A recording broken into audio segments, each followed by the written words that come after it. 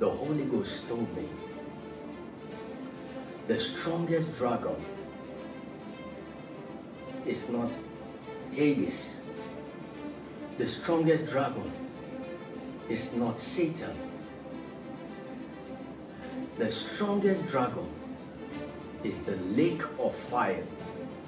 And the Bible said both Hades and hell and Satan will be cast into the lake of fire, which is the last judgment. Satan is afraid to go there, and he is deceiving a lot of people today because he doesn't want to go there alone.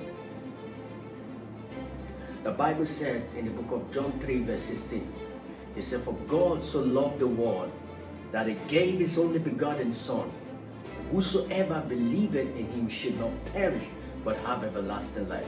And Yeshua made it plain, said, "I am the only way, the truth, and the life." He said, "No one cometh to the Father except by me." Yeshua is the only door to the Father, is the only door to the kingdom of God, is the only door to heaven.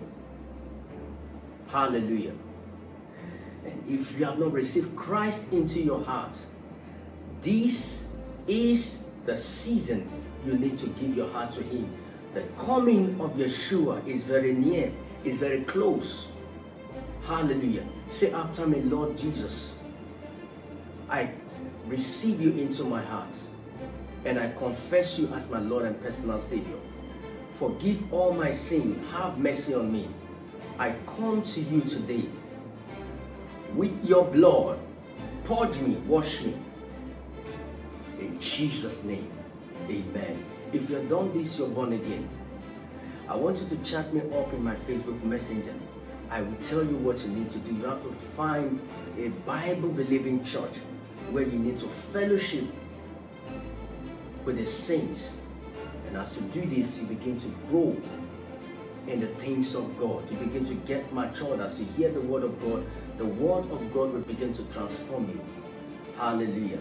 I pray for you in this season that the glory of God will overshadow you. In Jesus' name, amen. God bless you.